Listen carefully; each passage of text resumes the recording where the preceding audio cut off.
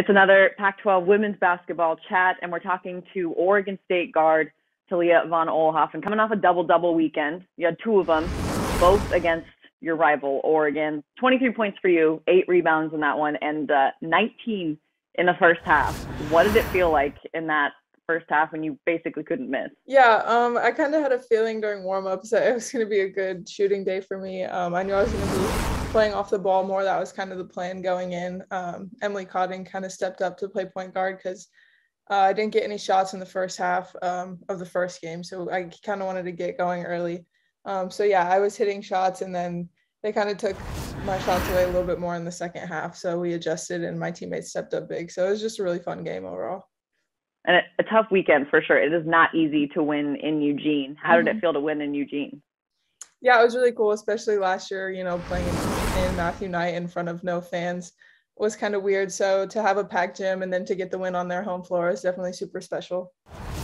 And this is where you want to be playing your best basketball. There are always high expectations out of OSU since Scott Rueck took over in Corvallis. What are you guys talking about as a team in terms of believing you're a top team? How do you keep this momentum going? Yeah, this was definitely a really big win for us to get that momentum going, going into the rest of Pac-12 play and then in the postseason. But we've just been focusing a lot on consistency.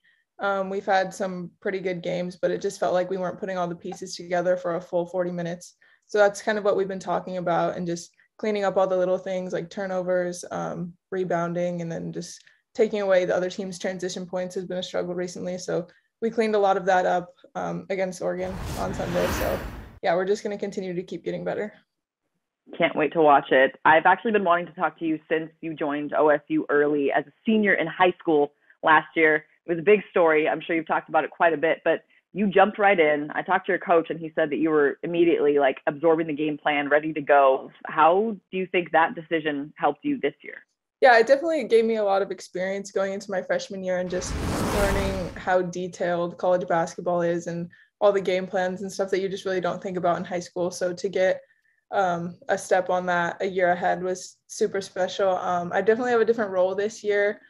So last year was more of, off the ball. I could just catch and shoot. A lot of attention was on Aaliyah. So this year getting more attention from defenses has been a little bit different, but just watching Aaliyah do it and having her kind of as a mentor and getting just more time and more games in was definitely a really good experience, and it helped me a lot. How tough is it to compete every week in the Pac-12 versus what you thought, coming in last year? What is it actually like knowing that anybody can beat you any given night? Yeah, I mean, like you said, anyone can win any game. It's a super tough conference. I obviously knew that coming in, but just to experience like every game you have to give it your all, or, there's upsets happening every weekend. Anyone can beat anyone. So you just have to be on your game. And so that's definitely different from like high school or AAU where you're not always playing the greatest competition. So it's really fun, and I do really enjoy like getting to compete every week with my team. Not easy to win in Eugene. We talked about that. Stanford comes to you guys in Corvallis this Friday. What did you learn the first time you played them, and what do you need to do to be the first Pac-12 team to beat them? Yeah, I mean, I think the main thing for us is just eliminating their transition offense. They're one of the best in the country at that. So we definitely need to go do a better job at that, and then shutting them down in the post and just handling their pressure defense. They kind of turned us over a lot in that game. So we know what adjustments we need to make, and we're feeling pretty confident going into this weekend. A lot of people love watching your game because you're really versatile. You can take it to the rim. You have a great shot from the outside, the pull-up jumper. When do you think your game grew the most, and where does that scoring mentality, that aggression come from? I think I've always kind of have it. I've always been a scorer, and growing up, I was like really tall. I was always the biggest on my team, but I was still playing point guard. So just always having that mentality and being a point guard, but still knowing that I can use my size inside and my strength just to kind of get into people's bodies. And just, yeah, being a versatile scorer has always been something that I focused on, being able to score all 3 levels. So I've been working on that a lot this year. So you were like a point center growing up. Yeah, pretty much. What's your favorite move on the floor? I would say just hitting threes behind screens, something I work on a lot. If anyone goes over or goes under the screen, that's definitely a shot that I've been hitting a lot this year. And so making defenders go over kind of opens up more on the court. So yeah, anytime a defender goes under, I know what the read is and what to do. Danger. I love it. Before we get to your dad and his Super Bowl career, you're from Pasco, Washington. I saw you tweet about that 509 area code after the Super Bowl win for the LA Rams. Were you able to tune in to that Super Bowl win? Obviously, Cooper Kupp, the Yakima native. How cool was it to see him win Super Bowl MVP? Yeah, I was able to catch the end on that big play he made. But yeah, it's just super cool. I've known who he was since high school, watching him play at Davis. I watched him play against Richland when I was really young, because that's where my sisters went. So I've just always known about him. He's a super hard worker. Obviously, like, not a lot of offers coming out of high school, went to Eastern. So just that whole storyline is incredible, and he's just such an awesome dude. So yeah, it made me really happy to see that. And then obviously being from the 509, that was pretty cool. Yeah, Tri-Cities area. A lot of your family is also in Hawaii. Your dad, Kimo, pronouncing that correctly? Yeah, Kimo. Played 15 years in the NFL, a lot with the Pittsburgh Steelers, won a Super Bowl. How are you two alike? And what do you guys talk after games? What are those conversations like?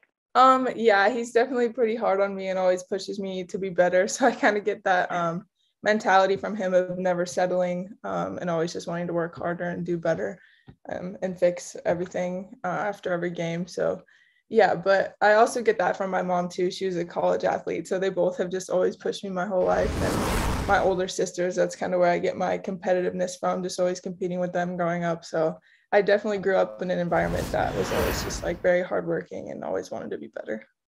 And tell me about your mom. What did she do in college? And then your older sisters, athletic wise, sports wise, you guys just go head to head all the time?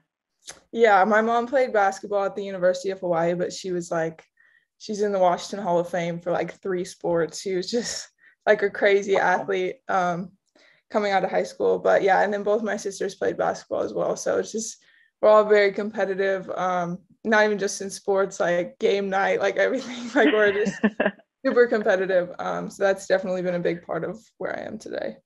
And you can love each other at the end of it because you have right. your family. Can we talk about Oregon State practices? Because when you look at your roster, you have teammates that are 6'3", 6'4", 6'6", and 6'9". That sounds like zero fun to go against, but it also probably sharpens you. You're a great finisher in the lane. What is practice like going against that length? Yeah, for sure. Like you said, finishing the lane seems a lot easier once you get in games, because you're not going up against, Kennedy and Yelena down low blocking shots. It's definitely improved my pull-up game, because I know that it's kind of dangerous near the rim during practice. But yeah, it's amazing to have that kind of versatility on our team and to play against it every day. We have, just a lot of size and length, and that kind of bothers people. So to have that every day, it's a big advantage going into games.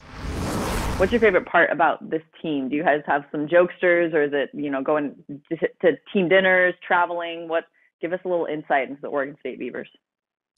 Yeah, just every time we're all together. I mean, we're all best friends. We're super close. We all like hang out multiple times a week, just like everyone gets together. Or if someone's going to dinner after practice, like, we'll just announce it in the locker room and then we all come. It's a super fun group. It's the closest team I've ever been a part of, and we all just really get along and love each other. So yeah, it's just an amazing group to be a part of. Well, that is huge, especially as you guys close out this season.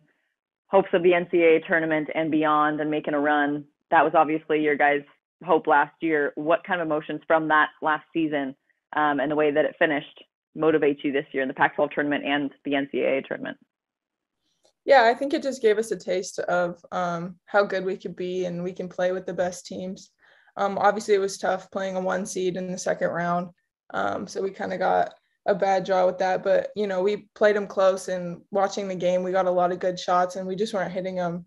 So we've just learned from that and grown going into this year. So we know that once we get in the tournament, we like our chances against anyone. And I think a lot of people like your chances at the end of a season. You guys continue to improve. Good luck against Stanford this week, and we will look forward to seeing you at the Pac-12 tournament. Thank you. I appreciate it.